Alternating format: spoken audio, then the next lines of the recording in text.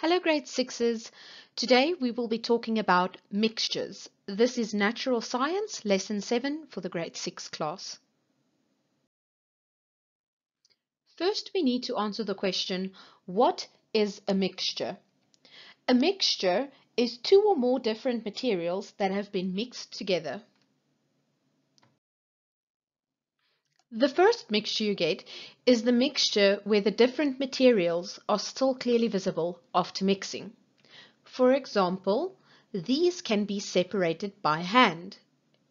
Maybe you think of different colored peppers, or peanuts and raisins, a bunch of flowers, or maybe even jelly beans.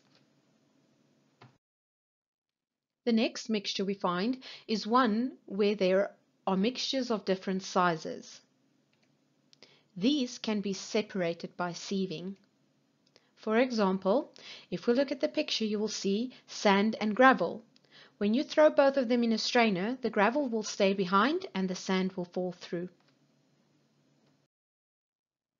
Some mixtures are liquids and solids, and these can be separated by filtering. One specific thing comes to mind. Yes, coffee. We take the coffee, which is the solid, and we put it in the filter. We then add the liquid, the water, and we can enjoy a great cup of coffee. The last one that we will look at is mixtures that are two liquids. They can be separated by decanting. For example, when you mix water and oil.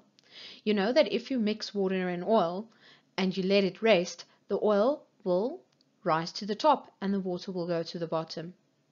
We use a separating funnel to separate these two mixtures.